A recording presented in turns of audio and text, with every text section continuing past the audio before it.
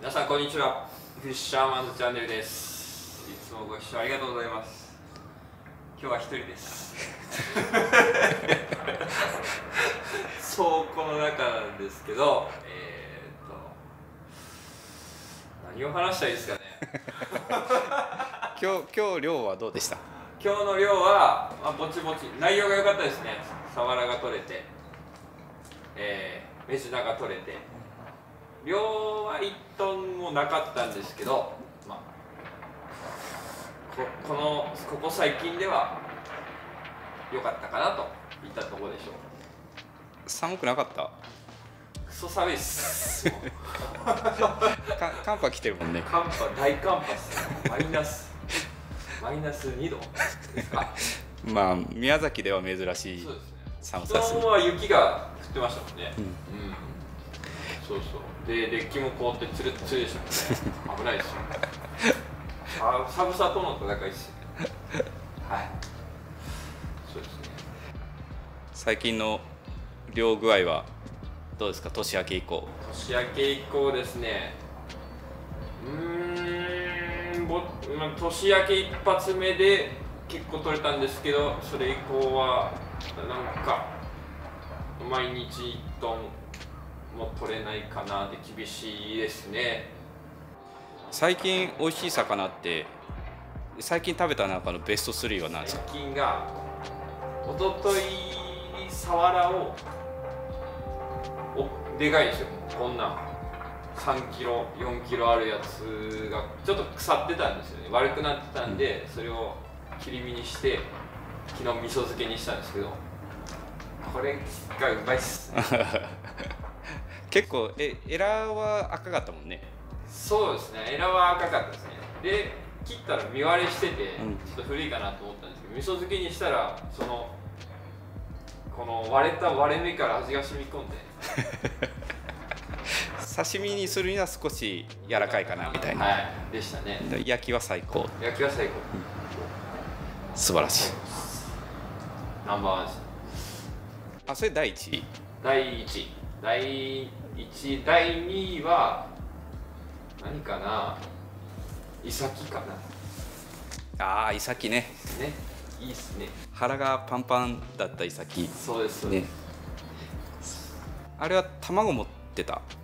あれは白子を持ったかな。そうですね。焼きで食べたら美味しかったですね。確かお腹壊してたけど食べたんだよね。そうです。刺身したかったですけど、お腹が痛かったんで。でも焼きでも美味しかった。焼きでも美味しいです。美味しかったです。じゃあ第3位。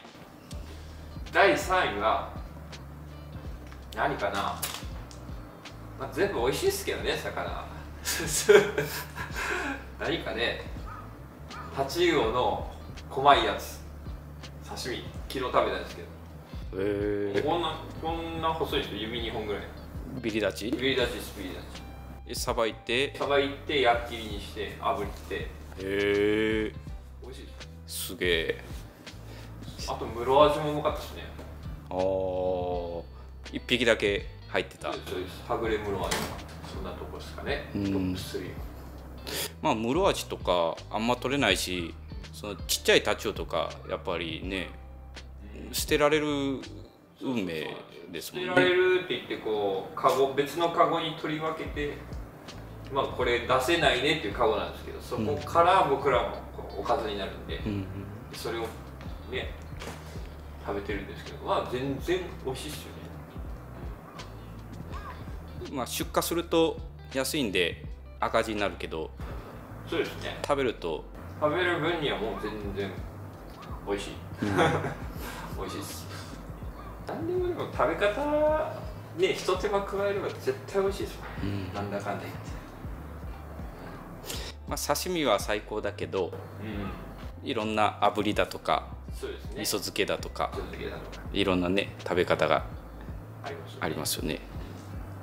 魚市で家で家族の分も晩ご飯用意するんですよ。ですよ。大体どんなもん作るんですか？大体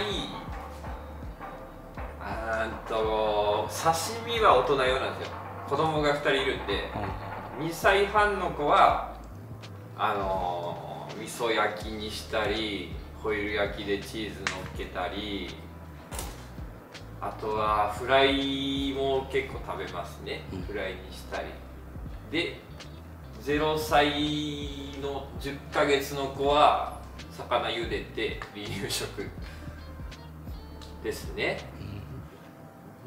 そうやね。最近昨日はちなみにアジゴ、青アジの子、あれを南蛮漬けにしましたね。青アジのこの南蛮漬けは美味しい。美味しいですよ。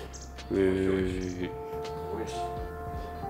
まあ普段ね、青アジの子供は安いんで、そうですね。あれも捨てられちゃう。なんでまあ持って帰るんですけど、青アジの子美味しいっすよね。全然平アジとなんか差がないですもんね。まあでも青アジは多分腐りやすいから捨てられる運命なんですよね。南蛮漬けならね、そんな気がする。まあ冷凍したとかね。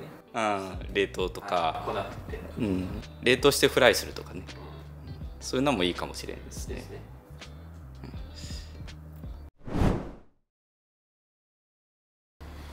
淳君漁師なって何年ぐらいだっけ？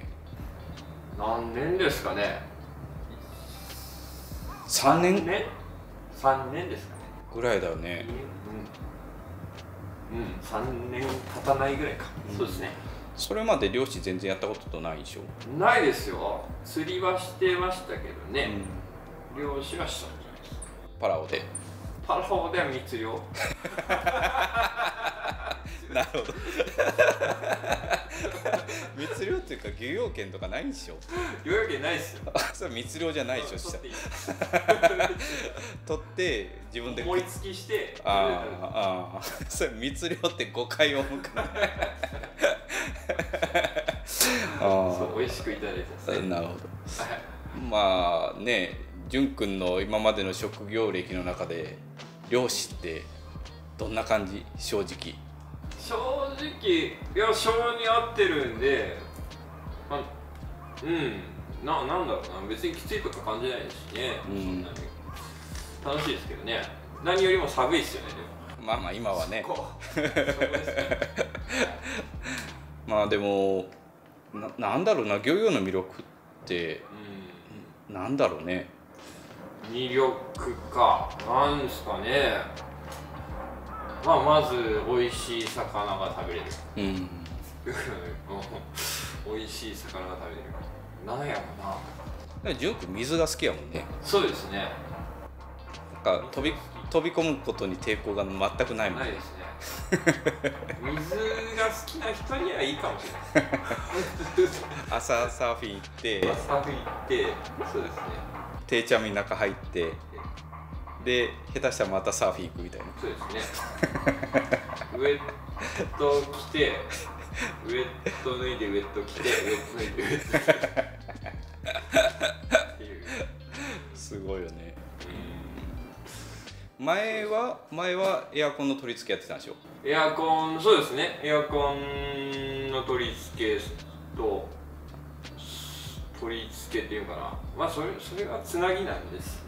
それの前がプレカットの木材のプレカット。なるほど。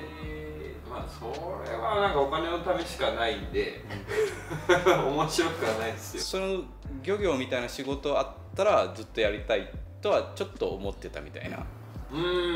パラオに行って帰ってきた直後だったんで、とりあえずお金を稼げないとは思ってたんで、何でも選べないなと思ってしたんですよ。だからそういう頭はなかったですね。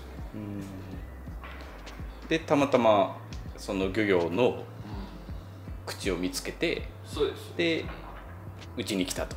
そうです。なるほど。もともとでもね、大学も水産に行ってたんで、水産何しろね、海が好きだったのかな、よくわかんないですね。でも初めて漁業やったわけでしょ。網の仕事とか、日本のその定置網みたいなのも初めてやったわけでしょ。そうです。違和感全然なかった？違和感はないですね。ないですね。なんでしょう。小型定置やったでしょ最初。ちっちゃい。そうですね。手で手繰るやつ。まあ今もやってるけど、そっからこう急激にステップアップしてるわけでしょ。この 2,3 年で。そうですね。だいぶ大きくなりましたもんね。感覚としてはどんな感じやろうねと思って。どうなの？もうでも自然な流れで来てる感じがするんで、なんだろう、抵抗っていうか、でっかくなったなっていう感じですかね。まあでも確実に面白くはなってきてるよね。そうですね。まあ魚もね、もちろん取れる量も全然違いますしね。そうだね。面白くはなってる。そうです。でもあんま変わらないですよね。基本的に。まあ形も一緒だし、規模が違うだけで。やってることは一緒ですもんね。漁師魂は変わらん。変わらんですよ。漁師根性は。なんかこれからずっとまあ続けていきたいって、まあみんなでね思ってる中でどうしていければいいなみたいな、まあどうなったらいいなっていうなんかイメージある。全部の魚がそれこそね、出せればいいんじゃないですか。まあそうだね。だって1トン取れて1トン全部出したらいいですもんね。とりあえず収入が良くなるといいよね。それはそうですね。安定したらいいですよね。やってることは一緒でも安定したら、安定してないですもんね。そうだね。まあ給料は毎月あるけど、漁獲量が安定してないっていう。そうですよね。漁獲量が安定してないですよね。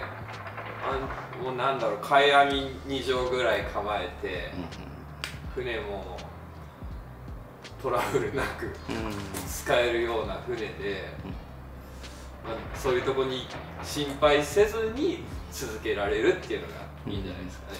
まだ駆け出しだもんね。ですね。なんかこう安定っていうのはまあ水揚げ高もそうだけど、こう安定して毎日漁業ができるような体制を整えたいなっていう、そんな感じですかね。そんな感じですよね。金がいるね。金がいる、そういうことですよね。つまり金がいるってことですよね。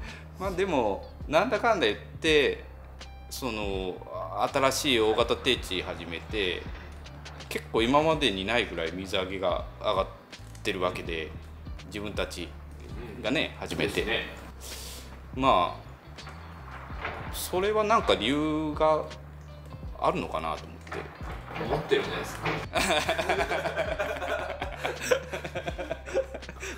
誰が？淳君が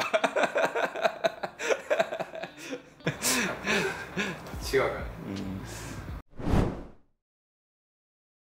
じゃあそんなところで淳君のじゃあ今年の抱負を。今年の抱負ですか。そうですね。まあニューボードを1枚買う。結構大変なんですよ。それを実現する。それは給料が上がれば簡単。まあそうです。奥さんを説得するとか、まあそうですね。でたくさんいっぱい魚取って、給料が上がってニューボードを買うっていうことでしょうか。そうですね。そういうことですね。魚じゃあ今年の方が魚をいっぱい取るっていうことですね。なんか無理やり感が。でニューボードを買う。はい、そんなところで。はい、今日は一人語りでした。ご視聴ありがとうございました。